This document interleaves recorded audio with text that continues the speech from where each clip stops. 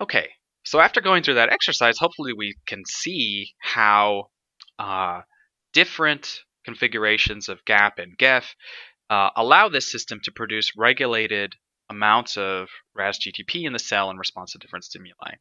Um, uh, and if that logic still isn't clear, I suggest just go back through that little understanding check and kind of work it out. It's not super complicated. It's just some terminology and figuring out who's an activator, who's an inactivator. Okay, but once we know that these molecules exist, we've got RAS GEFs, we've got RAS GAPs, we've got effectors. We're biochemists, so how do these GEFs and GAPs actually work? How are they able to accelerate these different reaction steps? And then how in turn are they regulated? Because it's the amount of active GEF or active GAP, as you saw in our understanding check, that's going to set how much RAS GTP is in the cell. So if we can understand how those are regulated, then we can understand how the levels of RAS GTP inside the cell are regulated as well. So let's go through each one of these GEFs and GAPs one by one and figure out how they work, and then figure out how they can be regulated. So let's start with the GEFs, because these are the things that turn RAS on. And so the way that RAS GEFs are able to accelerate nucleotide exchange is through what is called a CDC25 domain. And so you're seeing here a crystal structure of the CDC25 domain here interacting with the RAS GTPase that you see here. And remember, this RAS is very slow to exchange nucleotide normally. And the reason for that, if you look at the structure of just plain old RAS by itself bound to GTP, is look at how intimate the contacts between the RAS GTPase and this GTP, this nucleotide here is. It's buried very deep. There's a lot of contacts between these components, and so it's hard for the RAS GTPase to release that protein because it kind of has, two lips binding, or top and bottom both binding to the nucleotide. And so what these guanine exchange factors are able to do is they actually insert this big helical hairpin, which is able to displace this bottom segment here that you see here.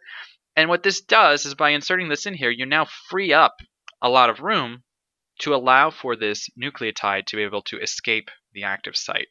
And so let's look at this in a little bit more structural detail.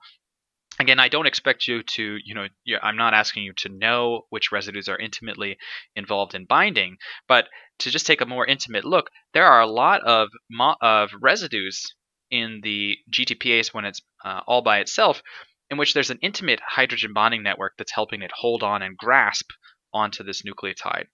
And once you've inserted this helical hairpin in there, many of the residues, in particular within this switch 1 region here, those hydrogen bonds to the GTPase are disrupted, and this has the effect of basically loosening the GTPase's grip on the system. Here's just another way of kind of looking in that in cartoon format, in which, again, absent the GEF, we've got the triphosphates here of our nucleotide, and we can see a lot of intimate contacts here, hydrogen bonding network, van der Waals interactions, etc., holding on to this GTP. And when we insert this hairpin from the CDC25 molecule, this network here is disrupted. So, you can pause and look at this kind of and see, wow, we went from being very tightly bound to this thing to now the CDC25 domain is sort of outcompeting a lot of the interactions needed to bind very tightly. Now, as I said, this is the core domain that's responsible for producing nucleotide exchange with RAS GTPases, but you'll almost never see this domain all by itself in terms of the molecules that are responsible for activating the GTPase. Instead, you'll see them embedded in more complex proteins that contain other domains. And these other domains are what are going to be responsible to control exactly when the activity of this CDC25 domain is allowed to exert its influence. And so these accessory domains, through either localizing the protein to different places or providing autoinhibitory interactions, are going to allow for input-specific regulation of different GEF molecules. And so let's take a moment and talk a little bit more about one such molecule called SOS, or SOS, which stands for son of sevenless. And this is sort of like the case study. This is the paradigm for thinking about regulated GEF activity. And this GTPase signaling is triggered by binding, or is triggered by the binding of growth factors to growth factor receptors in the cell, which you may have learned about in previous lectures.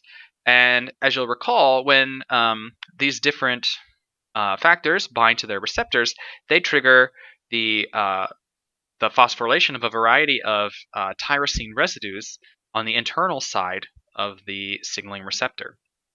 And what these phosphotyrosines do, actually, this is very interesting, is that they provide a platform to recruit a guanine exchange factor, this son of 7-less GEF, to the plasma membrane. And they do so by through this adapter protein called GRAB2. And what this protein does is basically it binds to phosphotyrosines, and it also binds to the son of 7-less GEF. And so what you can imagine is that when this receptor gets phosphorylated to produce these phosphotyrosines, through this GRAB2 adapter, it's going to recruit this GEF protein, son of 7-less, to the plasma membrane. And the plasma membrane, of course, is where the RAS GTPase is located. And so the receptor tyrosine kinase being activated will localize SOS to the membrane, allowing it to activate the RAS GTPase. Okay, so we actually have, in this case, an example of one signaling system you've learned about, receptor tyrosine kinases, driving recruitment of a regulator of RAS GTPase signaling. So you're connecting these two modules together here. So in addition to simply recruiting SOS to the membrane, which does have a profound effect on its activity, there are also autoinhibitory interactions in the son of 7-less GEF that would ordinarily restrict its the CDC25 domain's activity against RAS. So like if you took this protein in vitro and you mixed it with RAS, you'd find that it doesn't do a very good job of activating. And that's because all these different domains that you see here are kind of blocking the critical sites on the CDC25 molecule that are needed to activate RAS. And so if we want to go just into a little bit more detail about how these different autoinhibitory interactions can be used to tune the activity of a GEF, there's a beautiful paper that I suggest you check out if you're interested in these questions, in which they explored how all the different subdomains of the son of 7-less GEF contribute to the overall GEF activity when different ligands or signaling inputs are provided to the system. And basically the way you should think about this is that, again, we have this core CDC25 domain here, whose function is to interact with RAS and promote its activation, converting it to RAS GTP and promote downstream signaling. But then in addition, we have all these accessory domains whose function is to regulate when and where this CDC25 domain activity is allowed to occur. So for example, there is this pH domain here that interacts with a special type of lipids called PIP2 at the plasma membrane. There is a REM domain that binds to activated RAS, and this provides a sort of positive feedback loop in the system. And of course, there is this interaction site for the GRAB2 protein that regulates its interaction with growth factor-bound receptor tyrosine kinases. And so the combination of this core catalytic domain with these accessory domains that interact with other ligands allows for SOS to be able to integrate PIP2 density, activated RAS density, and the RTK phosphorylation state to control CDC25, the CDC25 domain's activity towards the RAS GTPase. Okay, and so we went here from having just a domain that has the CDC25 domain to a molecule that now controls how much of that CDC25 activity is allowed to exist under different conditions inside the cell. And this is kind of a general theme that you'll see for many of the GEFs, as well as GAPs, as well as signaling molecules in general inside the cell. And so I don't expect you to memorize, I'm not saying know that SOS responds to PIP2 and GRAB2, but rather get you thinking about how a core catalytic activity can be regulated by these accessory modules. Okay, so how about, we've talked about GEFs, so how about GAP proteins? How do those work? How is a molecule able to accelerate the turnoff of RAS? And so the way that GTPase activating proteins work is they have a domain, called a RAS gap domain that functions to stimulate GTP hydrolysis. And so here you're looking at a crystal structure of RAS interacting with a RAS gap. And they used a clever trick to trap the RAS GTPase in a state in which they could see the gap interacting with it. They used a transition state analog here, GDP aluminum fluoride, so that they could capture this complex in the act of trying to perform chemistry on the GTPase. And this would enable them to figure out how does this thing actually work. And what they found was that the gap domain inserts a finger loop into the active site of RAS. So basically, it pokes something here into the active site where that GTP is bound. And if we sort of zoom in, what we see is that this little finger loop contains an arginine residue in it, and that arginine residue is able to interact very nicely with the negatively charged phosphates of the nucleotide. And so that arginine figure is basically able to stabilize the developing charge that is occurring on the gamma phosphate, that is the phosphate that's going to be hydrolyzed off of the GTP, and sort of stabilize it as that happens to sort of facilitate this from going on. And the other thing that RAS gaps do is they stabilize the GTPase structure in such a way that the GTPase is better able to perform catalysis. And so if we look in the structure of RAS interacting with this RAS gap, there's a critical catalytic residue here called RAS Q61L.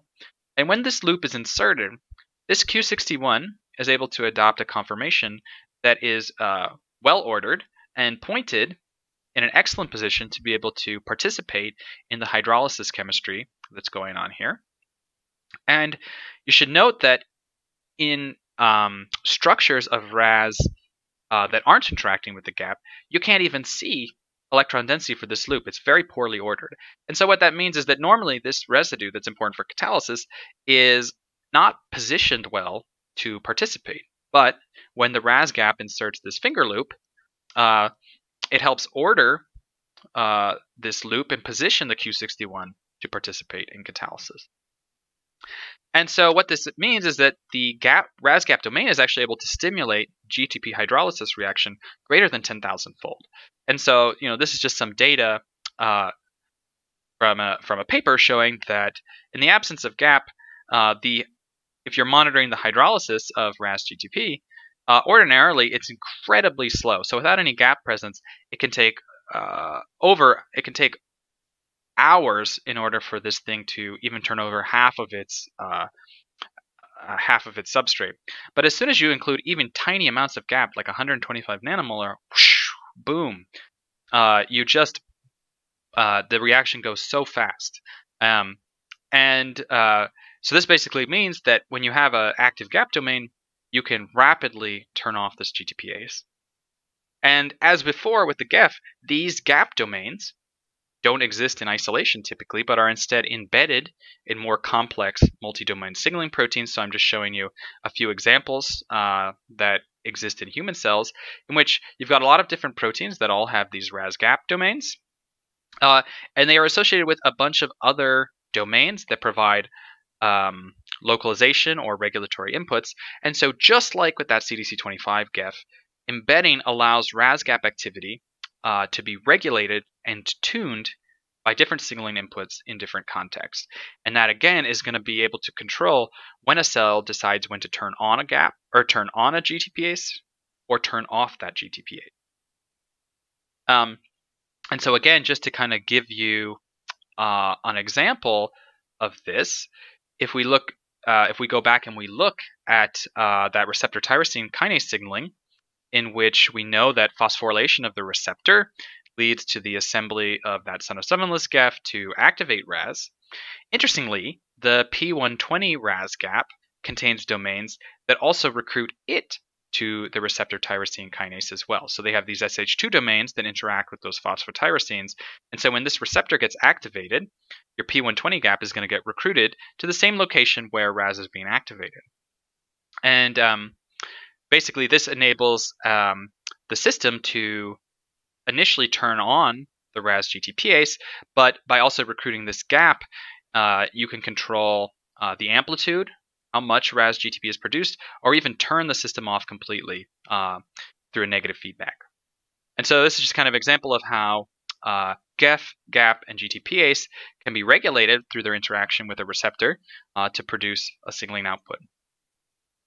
So I hope by the end of today's lecture, you have learned how the biochemical basis now for how RAS signaling works and how the RAS GTPase is able to act as a molecular switch controlling the interaction of proteins from the cytoplasm to the plasma membrane. And so just to review what I told you and the key points to take away and understand, RAS is a molecular switch at the plasma membrane. And in order to function as a switch, RAS is a very slow GTPase. And when RAS is GTP bound, it's in an on state. And when it's GDP bound, it's in an off state. RAS is activated by guanine exchange factors that promote formation of the GTP bound state of RAS. And RAS is inactivated by GTPase activating proteins or GAPs that facilitate hydrolysis of GTP-bound RAS to GDP-bound RAS. And finally, GTP-RAS is able to signal by the binding to different RAS effector molecules. And this interaction has the effect of localizing those effectors to the plasma membrane, and in some cases even allosterically activating them to turn on their activity. And from these simple rules and simple logic, cells are able to build an incredibly diverse repertoire of signaling systems that communicate different inputs to different outputs inside the cell. By building these multi-domain GEF and GAPs, they can connect different signaling inputs to communicate to different signaling outputs. And what we'll learn about on Wednesday is how this core logic and paradigm can thus be used to understand an array of very different cell signaling pathways that perform different functions, that is all based on this simple procedure for turning on and off this GTPase. And that is basically the core of today's lecture.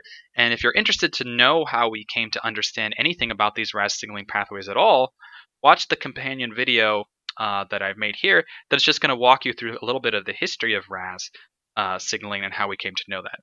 Otherwise, I'll see you on Wednesday for a discussion about how this RAS paradigm is used to build a whole bunch of different signaling pathways. See you then.